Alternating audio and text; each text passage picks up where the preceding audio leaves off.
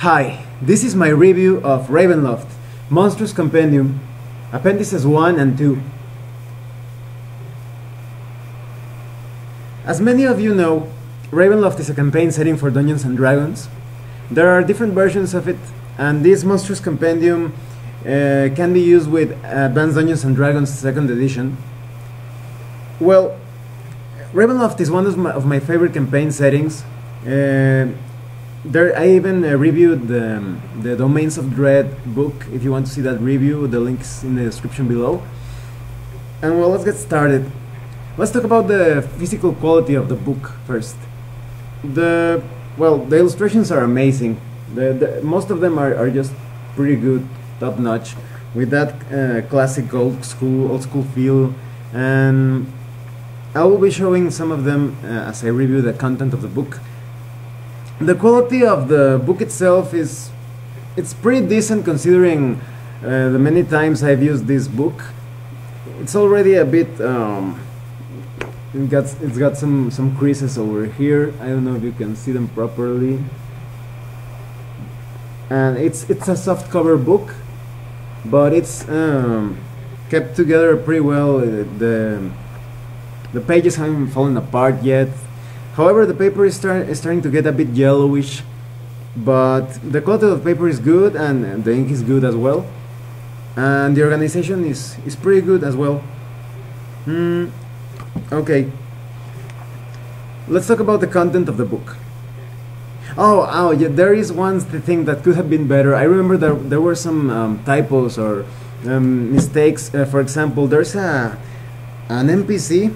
Oh, and just a warning, there are going to be some spoilers in this review, because I will be talking about some of the NPCs and the different monsters here. And there's one NPC, half golem, Desmond LaRouche, right here. And when you read the background information for this non-player character, you can pretty much tell he's probably neutral good or chaotic good in the alignment scale.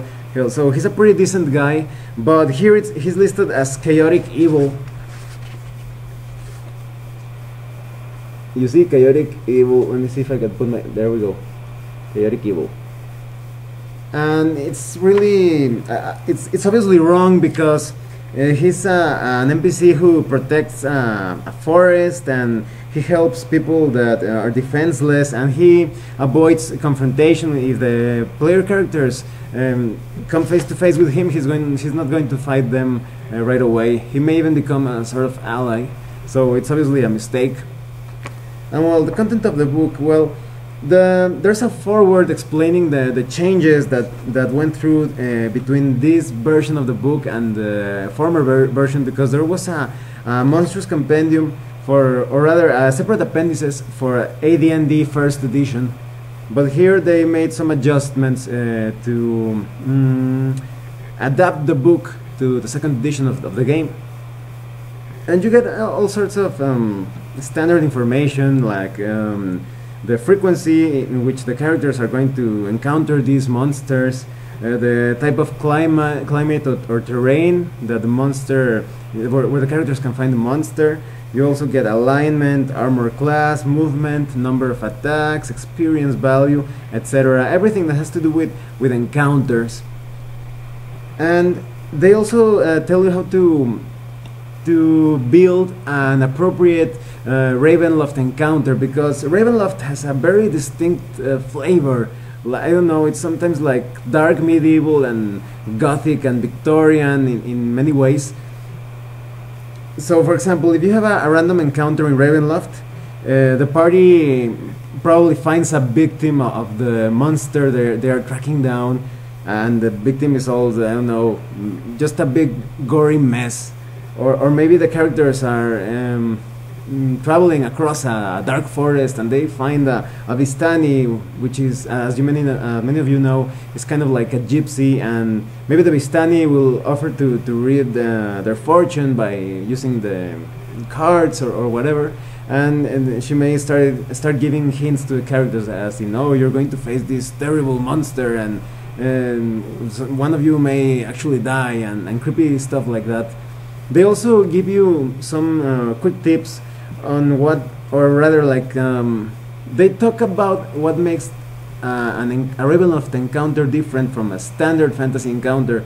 So for example, in a standard fantasy encounter, the characters may, I don't know, come face to face with an orc raiding party. So they're going to be, oh no, those orcs are going to destroy that village, let's kill them or whatever. But in Ravenloft, when the characters encounter this orc raiding party, they're going to see the orcs, I don't know, waving around banners made out of the flayed skin out of their victims, and maybe, I don't know, with lots of skulls in their hands and with all sorts of physical deformities. So Ravenloft has to feel really dark, disturbing, gritty, terrifying, and they talk about that in here.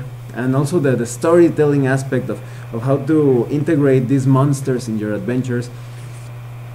Well, the monsters, there are some original monsters, but a lot of them are kind of like tributes or references to different classic movies or books of terror and gothic horror.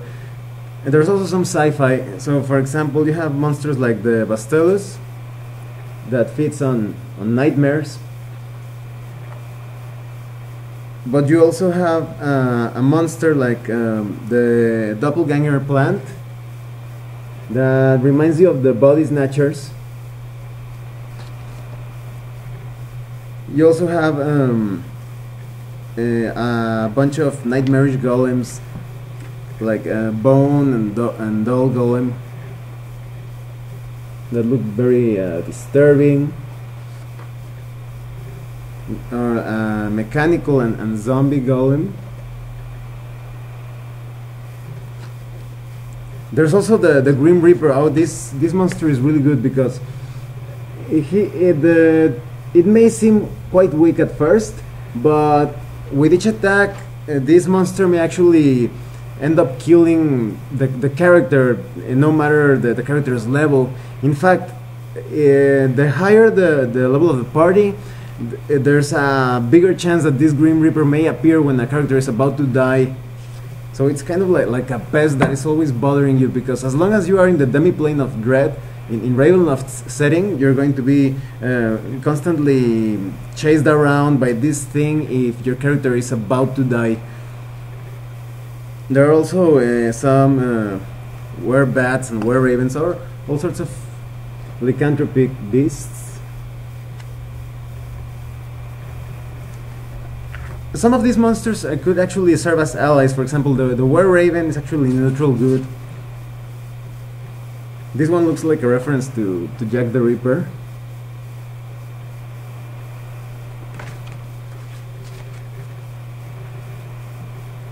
I remember these ones being really disturbing because it's the Quevari, and the Quevari are basically nice folk who turn psychotic when there's a full moon.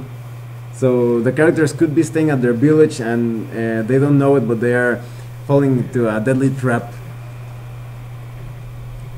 There are also evil treants and undead treants. This scene reminds me of that part in the Evil Dead movie, you know, the infamous tree rape scene.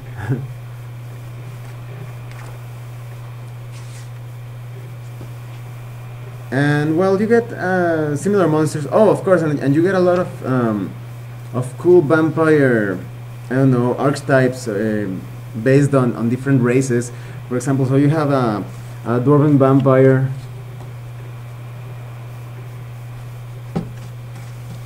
or an elf vampire. Back when vampires were still pretty creepy. So, because back then vampires really portrayed that sense of, I don't know, as if they had some kind of inhuman mind, that they had nothing in common with humans or humanoids except their appearance, but in their, I don't know, in their thought processes they were pretty alien.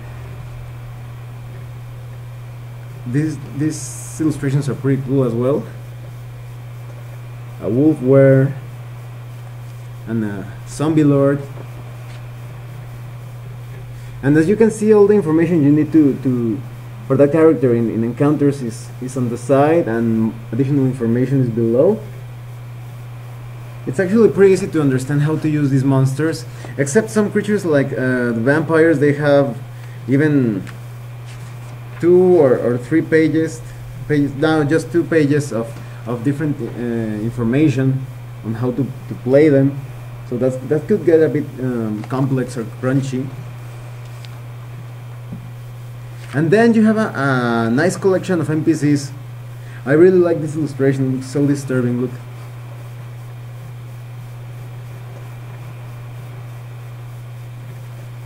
And these NPCs could serve as main villains or powerful allies for mini campaigns in Ravenloft.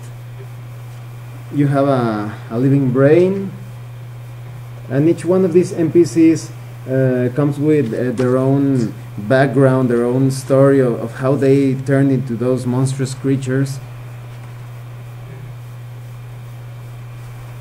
You get a ghast, and they are usually related to the Dark Lords, or they have some strong relation or plot-related information based on a specific region of Demiplane of Dread.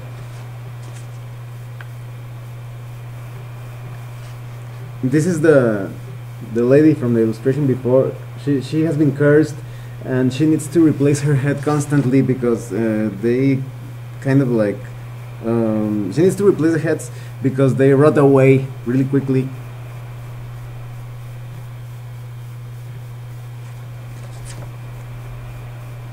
And you get different types. There are also the stereotypical voodoo priest. All sorts of NPCs. They're all pretty good. This one's actually neutral good. It's a good leech. A bard leech.